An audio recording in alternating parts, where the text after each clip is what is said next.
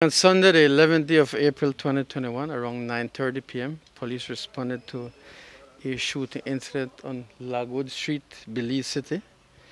Upon the arrival, they found Jenkins with gunshot injury to the finger, and Denver Bartley was found also in the area with gunshot injuries to the body.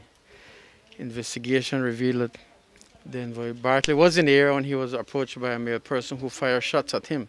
The police responded quickly, which led to the detention of Jenkins, and a firearm was found with him. The police officer who responded reported that he came under threat from this person who had the firearm, and he fired a shot which caught the person on the finger. Bartley remains at the KHMH in a critical condition, and Jenkins was treated and released from the KHMH.